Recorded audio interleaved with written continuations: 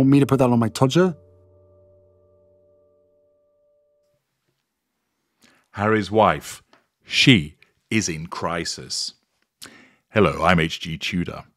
I've explained in immediate parts passim the fact that the end is nigh, and listed a number of factors as to why that's the case. If you've not watched that video, then go and do so now, you naughty, naughty viewers. Alongside that the end is nigh, Harry's wife finds herself in a situation of crisis. In part, as a consequence of the things that I listed in the End is Nigh video, but also as a consequence of the fact that she can't manage her PR effectively. As you know, I have access to a top PR individual that feeds me interesting information about various individuals, but also gives me the inside track as to the way that PR is managed. And based upon this individual's expertise, I'm able to convey to you that a combination of Harry's wife's narcissism and her ineptitude with her personal relations is resulting in her being placed in a situation of crisis. As you know, there is the French investigation which focused on the fact that Archwell doesn't physically exist. The journalist visited the official address in Beverly Hills, and the foundation was registered at an empty law office. See parts passim for my greater explanation as to the dodginess associated with all of that. They learned that 90% of the money is dormant. They learned that when Harry and Harry's wife managed the Queen's Charity Foundation, they spent virtually all the donations on operational costs. Harry's wife doesn't realise that what she's done is create what's known as an avoidable crisis. Her narcissism doesn't let her see that because it is so focused on looking at what's directly in front of her, it doesn't pay attention to what's happening in the future. That's not its style. And therefore, whilst it's entirely apt at controlling people in the now, drawing fuel in the now, accessing character traits and residual benefits in the now, it then, as I've explained to you on multiple occasions, creates those collateral consequences. And one of those is that she creates PR crises for herself. Harry's wife, because she's not that bright, and because she's governed by the short-term nature of her narcissism, fails to understand that PR isn't just about publishing press releases, about punting her recipe in someone else's cookbook, or posing on the red carpet during Dancing for Dyslexia Gala Awards, or turning up at the graves of slaughtered kids in Uvalde. PR is not simply about proactive media relations.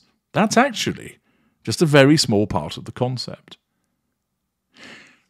PR, used effectively, includes a methodical, strategic approach to reputation management. And in actual fact, it's quite clear that Harry's wife doesn't actually have any overarching PR strategy, because we see the random, all over the place puff pieces. She doesn't, for instance, listen to professional advice. Look at how high the PR people turnover has been in-house. Those poorly managed relationships, the basically, you're not doing what I want, you're out. The disengaging nature with non-intimate secondary sources that a narcissist engages in. She also picks up and throws away PR agencies before there's any chance to create a meaningful working relationship.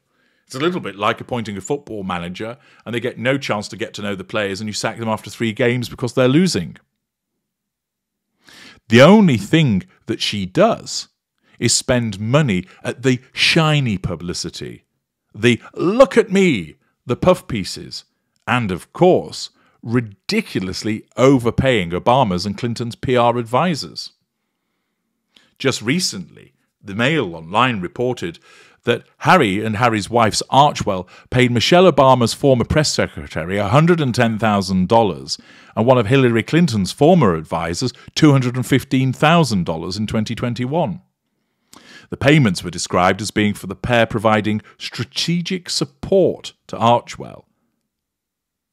Tax records show that $110,000 was given to KMLSA LLC, a California-based PR firm run by Katie McCormick-Lavelt, who served as Michelle Obama's press secretary between 2007 and 2011. The second payment of $215,000 was given to Invisible Hand LLC, a social impact agency run by Genevieve Roth. Roth previously served as an advisor to Hillary Clinton's 2016 presidential campaign. Invisible Hand still lists Archwell as among its partners online. It's also worked with the Obama Foundation. This, of course, is character trait acquisition on the part of Harry's wife.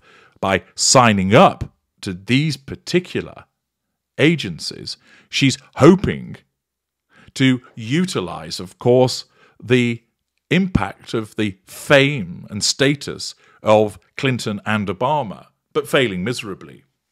She also overpays for it.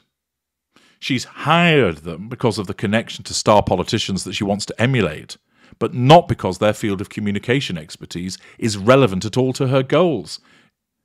She doesn't understand public relations.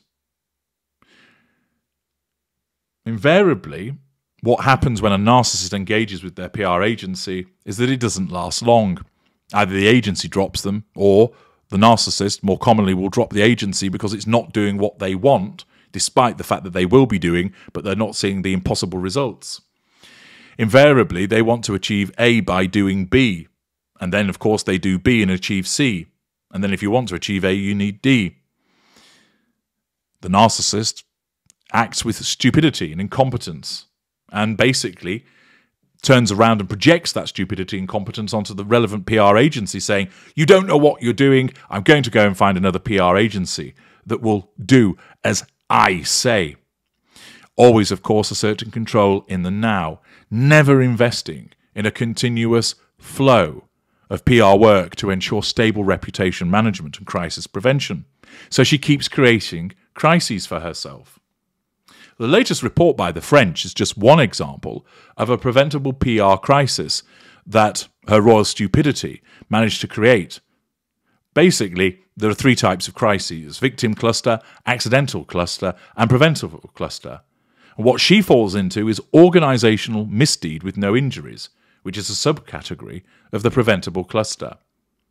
It doesn't make any difference whether or not the findings of the report become a huge scandal. She'll probably deal with it by asserting control through withdrawal if the response is moderate, or she might sue somebody for defamation, direct assertion of control, if it grows bigger. What actually matters is crisis communications ABC.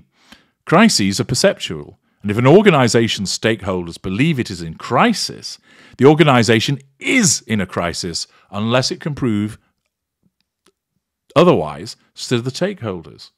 So, for instance, with this French investigation, we ask, who are Archwell's stakeholders? Well, generally, a stakeholder is someone who has an interest, a stake, in the organisation, which might be direct or indirect interest, as well as active or passive, known or unknown, recognised or unknown. In the case of Archwell, the stakeholders are government, media, interest groups, employees, competitors, regulators, lawyers, partners, financial institutions, benefactors, beneficiaries, and the general public. Stakeholders don't only have a stake in the organisational behaviour, but they're linked to one another. It's enough that the media regards what came to light about Archwell as a crisis, but most likely there's going to be other groups of stakeholders who share this view. But Harry's wife doesn't.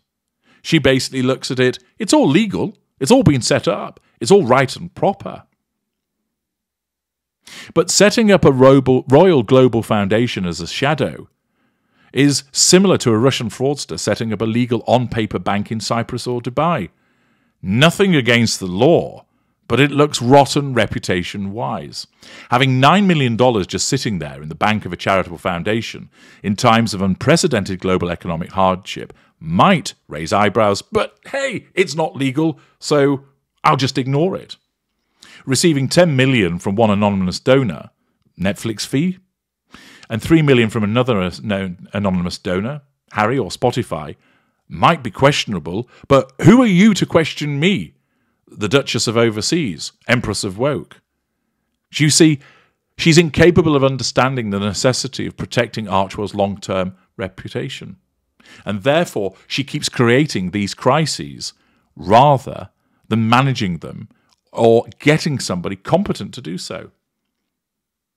And therefore, her pursuit of the prime aims because of her mid-range narcissism means that she creates what are actually avoidable crises that are going to ultimately drag her down.